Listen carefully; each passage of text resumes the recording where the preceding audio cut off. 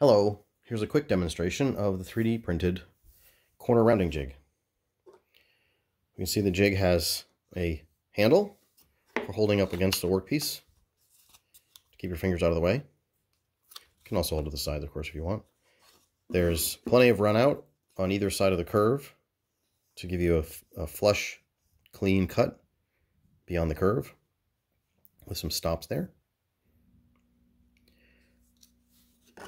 You can hold it with the jig on the top if you have a top bearing on your bit, or because the jig has a flat face, you can run it down on the work surface with the wood on top for a lower mounted bearing trim bit like I have here.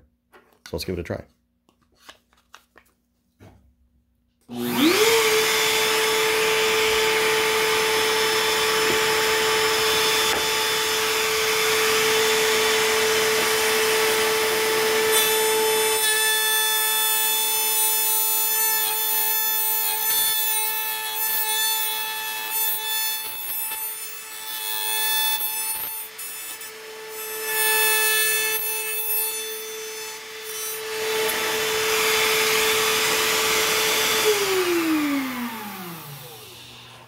There we go.